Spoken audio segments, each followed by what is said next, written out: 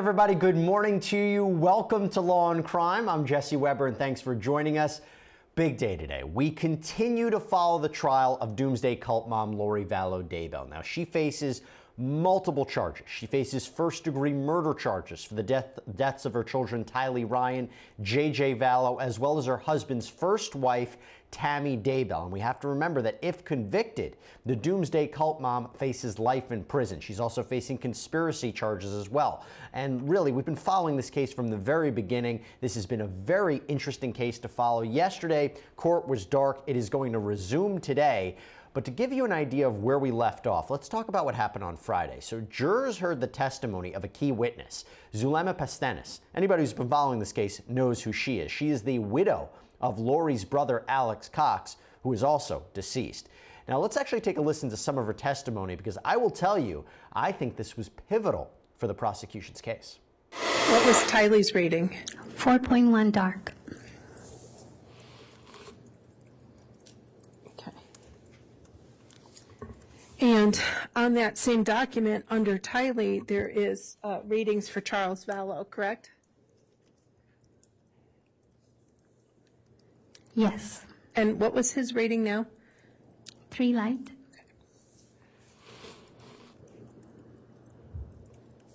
What was the rating for Melanie Boudreau? I believe that's down at the end, and I know the print's hard and the scale, the lighting's hard in here. 3 light. Okay. And what about Brandon? What was Brandon's rating? 3 dark. Okay. And this was based on teachings from Chad? Correct. Okay, let's talk about it, but I'm not going to talk about it by myself, because we have with us a very special guest, our very own Gigi McKelvey joins us from outside the Ada County Courthouse in Idaho. Gigi has been our eyes and our ears. She's been in that courthouse. Gigi, good morning to you on what appears to be a very snowy day as we resume trial again. Now, I want to talk about Zulema. My interpretation was she was a key witness for the prosecution. If you can tell us, what were some of her main takeaways from Friday? And more importantly, how did the jurors react to her testimony? Well, the jurors, again, had another day of kind of disbelief with what they were hearing. This is all very new to them, and you can tell they're very, their facial expressions tell a story. I think some of the biggest key takeaways from her testimony, you know, it seems like with every witness it gets more and more devastating for Lori Vallow up on that stand with each one that comes and goes. With Zulema, one of the biggest things that stuck out to me is their theory that you had a very small window to kind of seal away that body before another spirit could enter it, which would be by burning and binding. So let me remind you, Tylee was dismembered and burned, and JJ was bound when their remains were found on Chad Daybell's property. Very devastating stuff. The other big thing that stuck out to me is at one point Zulema asked Lori, "Where's Tylee?" And Lori put her hand to Zulema's mouth and said, "Don't ask." Things like that are huge for this jury. It gives, you know, it tells the story that she's not worried about her children, and clearly she hasn't seen them in a while. This was in October, November when Zulema came to stay, so a couple of months after the kids were murdered. And by the way, this is the first time this jury has really ever heard any of this. They're not like you and me, Gigi, who have been following this case from the very beginning. They're hearing these things for the first time. Now, I thought it was really pivotal when she said that Lori turned to her at one point and said what she said about JJ. You know, JJ's well, not even JJ's whereabouts, but that JJ was going to have a short life. You know, that's a pretty eerie comment to make when we all know what ended up happening, on top of the fact that it was, you know, tying her to those comments. I thought the conversation about what about what Lori was saying the night that Tammy was shot at. So there was a point when Tammy Daybell was actually fired upon. She wasn't hit, she wasn't struck, but walk us through what Zulema said about what, there's so many different characters. Walk us through what Zulema said that Lori told her on the night that Tammy was shot at.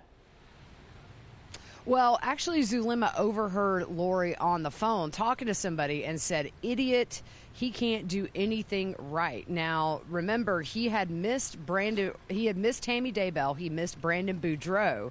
And so it's interesting because they tell him he's there to protect her, and he believes all this stuff 100%.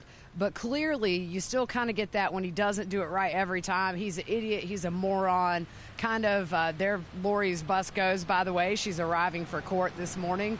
But, you know, it's kind of that thing where when they need him, he's great. And then when he screws up, he's an idiot. He's a moron. It kind of reminds me of the light-dark scales. Anybody who got in their way was dark. Anybody who was working against Lori in her mind was dark. Brandon Boudreaux, you've got her brother, you've got Tylee.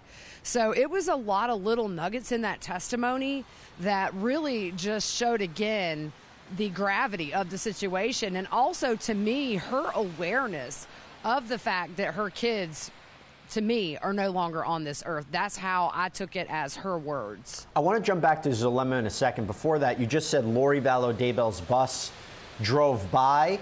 There's a reason we don't see her, right? Does she come into a different entrance into court? She does, and there is a Sally port back there that is very well hidden, so nobody is able to get any video evidence of her coming into the court, no photographs, nothing.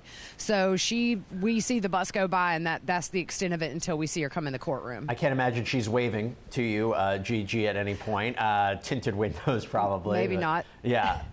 Let me ask you this. So she might be calling in an earthquake on me, you know? Well, let's go back to Zulema for a second, because I understand she's going to be back on the stand, back on cross-examination by Lori's attorneys.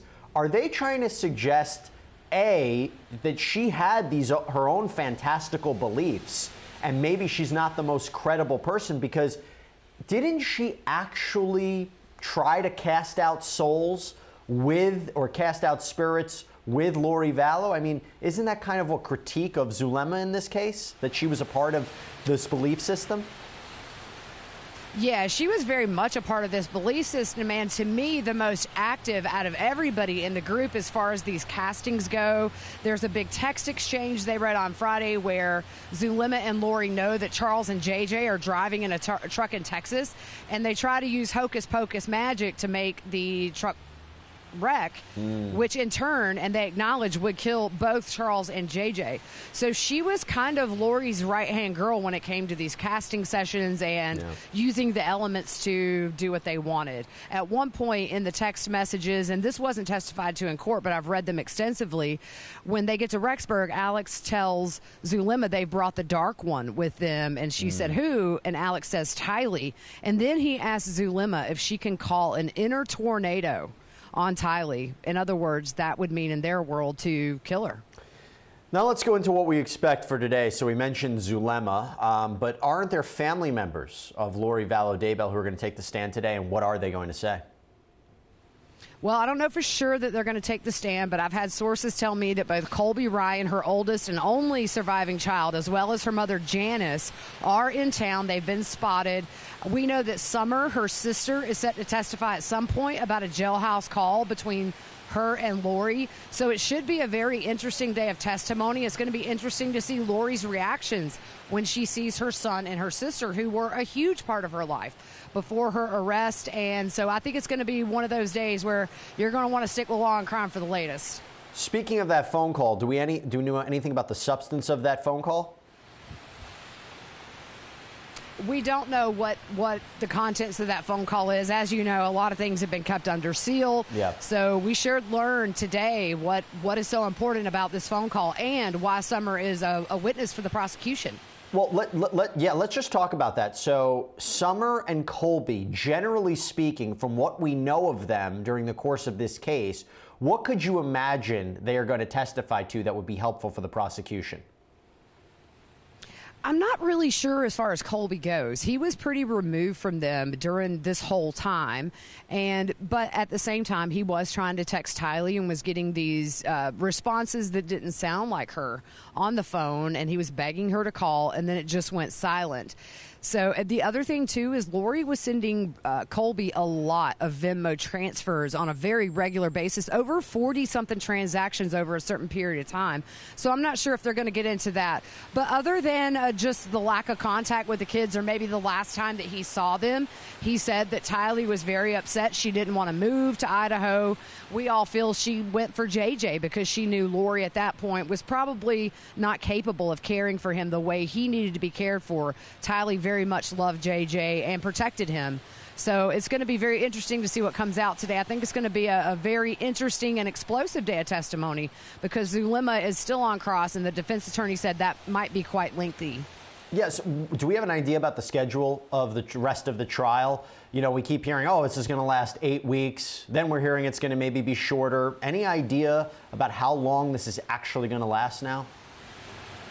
Well, the 8 to 10 week estimate was when death was on the table for Lori. We know now that's been removed. Still on the table for Chad, but for Lori, it's life in prison if she's convicted. So I think without having to litigate or to use mitigation specialists and bring in mental health professionals, along with the fact that they're not using mental health as a defense, I think it kind of shortens that witness list.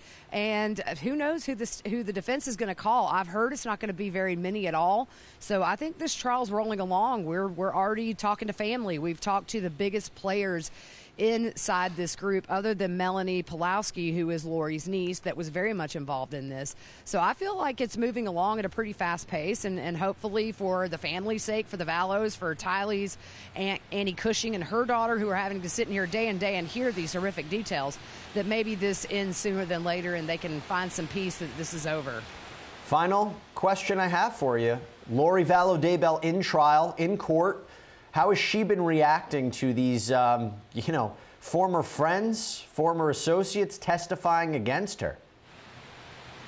Well, I have to say there was a big difference between how her body language was when Melanie Gibb was on the stand. It was a little more kind of judgy, jealousy sort of thing, look up and down. When Zulema came in the room, however, Lori seemed genuinely happy to see her. There were a couple of times she rolled her eyes. I was sitting right near her.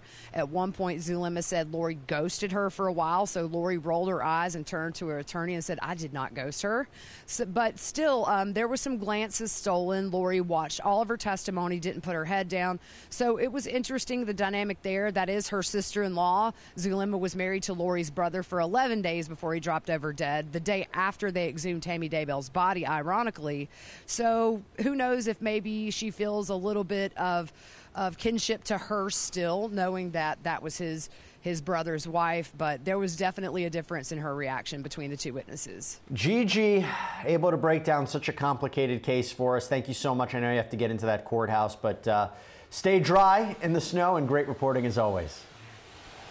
Thanks, Jesse. All right, everybody. So I want everybody to stay here on the Law&Crime Network. We have a lot to cover. I am signing off, but here's the good news. After the break, we have another trial for you, another mom on trial for murder. It is the trial of Letitia Stout. If you haven't been following this one, I really encourage you to do so. There is a lot to break down there. We'll be right back right after this.